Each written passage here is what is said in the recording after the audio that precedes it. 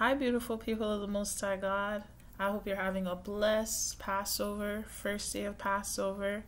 I hope God rains down his latter rain on you and it showers you with the blessings from above and blessings from the deep and blessings all over in the heavens and earth. May God bless you, may God keep you, and let him rain down and shine down the latter rain which is in this first month upon you.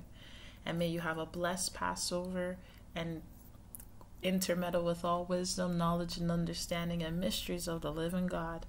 Joel 2:23. Be glad then, you children of Zion, and rejoice in the Lord your God, for he has given you the former rain moderately, and he will cause to come down for you the rain, the former rain and the latter rain in the first month.